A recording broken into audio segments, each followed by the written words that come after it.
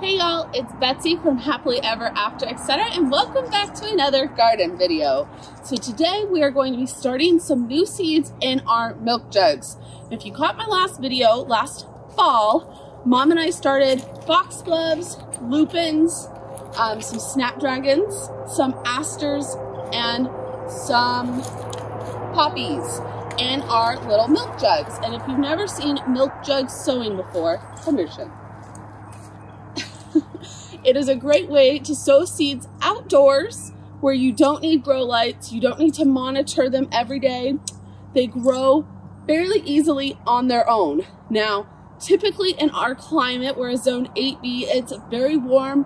We are 20 minutes from the Florida border, which means we really rarely frost, let alone freeze. And if you don't get any freezes, you get light frost and you come out and cover them, we can usually start our seeds in the fall and give them a whole growing season over the winter to get big and strong before we plant them in the spring. Now, unfortunately this year, we had the heat wave in the summer and we had a huge freeze for 3 days where things got down to 5, 6 degrees.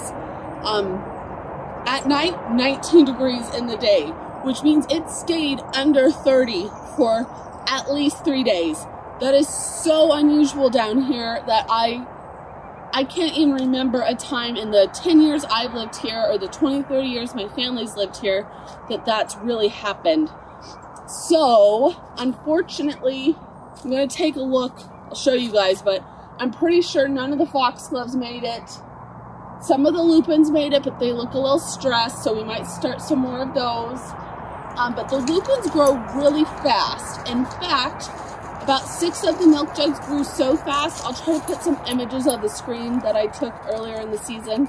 That I planted a full 6 milk jugs out at my yard and Mom's yard well before the freeze. And some of those in the garden, they're not as good as before the freeze, but I do think they survived. We'll find out. Again, lupins, I have so many seeds. If I need to start more, we'll start more. But the main thing we want to start today is foxgloves. So if you don't live in an area like we do where you can overwinter things truly from fall to winter to spring, that's okay. Your main goal is that you need to start your seeds 8 weeks before your last frost, so that by the time your frost is over and you can plant things out in the garden, they have had enough time to come into their own. So right now it is January 15th, which is 8 weeks before our last frost here in southern Alabama. And we're going to go ahead and start some foxglove seeds because that is the main thing Mom and I want this year. If we run through those quick enough. I also have zinnias and some cosmos and some salvia. What else do we have, Shug? Watermelon. Yep, we have some watermelon. And I'm trying to remember. Coneflowers. You're so smart. And coneflower seeds at the very least. We also have some gomphrena seeds. Some of these are seeds that we have collected from my own garden last year, and some of them are seeds we've ordered from places like Johnny's Seeds. This is not sponsored, FYI. I'm not that cool. I just obviously follow Laura from Garden Answer. We don't say it right sometimes. And she likes Johnny's Seeds, so we have started to like them as well, because that's how it works. So we're going to go ahead and get started. My mom is on her way. I asked her to stop and pick up some more soil because we're running low. We are going to reuse all of the jugs that don't have live plants in them, since none of those plants lived past itty bitty baby plants. The soil is not depleted, so we might as well reuse it. And then I have another 2 bags of empty milk jugs if we need them, and that's where the new soil will go. And if we don't need the new milk jugs, I have my 4 brand new raised garden beds. I'm hoping to fill at least one of those. I will link below, but I did a whole video recently on garden souvenirs that Mom and I brought back from our month-long trip to Europe. And one of the things that I got there was several packets of seeds from Giverny, from Monet's Garden, and I'm really excited to grow them, but several of them say they do best when direct sown. So I'd like to fill at least 1 or 2 of the raised beds specifically for those seeds. So I will link to the video below where I showed all the souvenirs we brought back, and then when eventually I do, tractor went by. Eventually, when I do sow those seeds from Giverny, I will do a whole video on that as well. I'll probably do a whole video on filling the raised beds as well, because I'm not filling them straight with soil. That's way too expensive. We're going to do it as inexpensively as possible. So it is January here, but it is the beginning of garden season for those of us with a warm weather. So let's get started. Ready, Shug? Yep, she's ready. Let's go. Okay, so here are all the milk jugs we did last fall.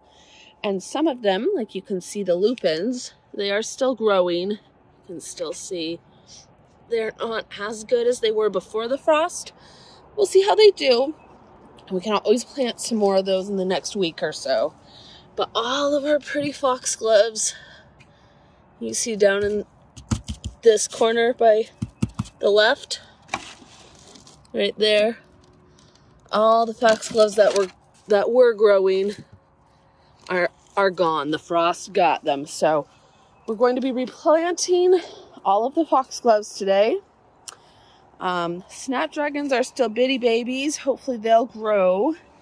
And then I don't know when I need to plant this guy. I'm thinking soon, but the poppies, this one poppy, this one died, but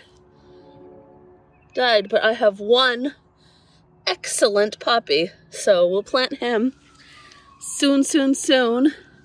Same with the asters, I think. Yep, that freeze just got everything.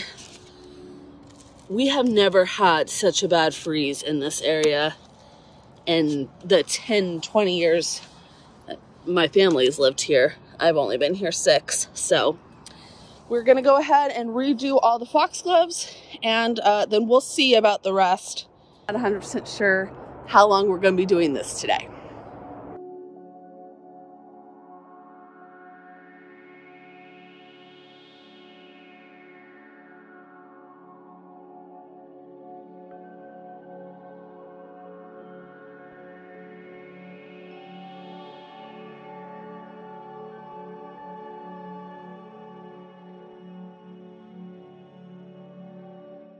Alright, so we got through all the foxgloves. I did want to show you real quick that we found one amazing foxglove that survived the frost.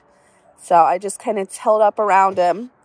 But like in the original video, if you want step-by-step instructions, I will link that below and go watch it. But you can see we tilled up the old dirt.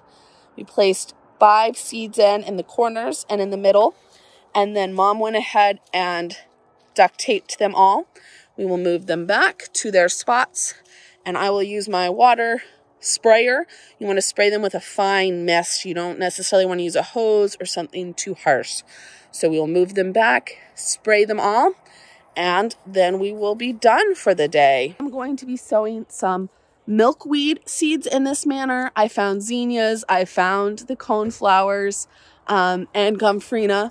So I will do a whole just summer seed video, but I need more duct tape and I need more dirt. So we'll do that a different day. Today turns out just to be an update on the seeds and how they've done after the freeze, and a replanting of the foxgloves. So I hope you liked this video, and we will see you in the next one. Bye.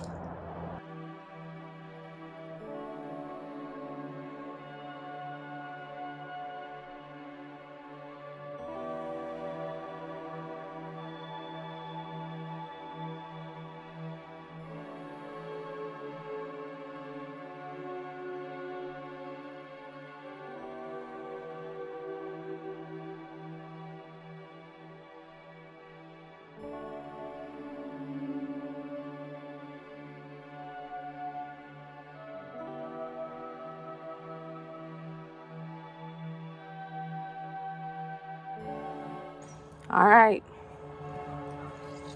One successful poppy plant. It looks like there are 3 stalks, and while I could separate them, they're really close together, so we're just gonna leave them. Hopefully we'll get at least 1 poppy bloom. If not, oh well, at least we got a plant. I broadcasted a bunch of these last season and none of them grew, so I'm happy to have a plant. All right, now I will really see you in the next video. I just needed to get this guy in the ground. Bye, y'all.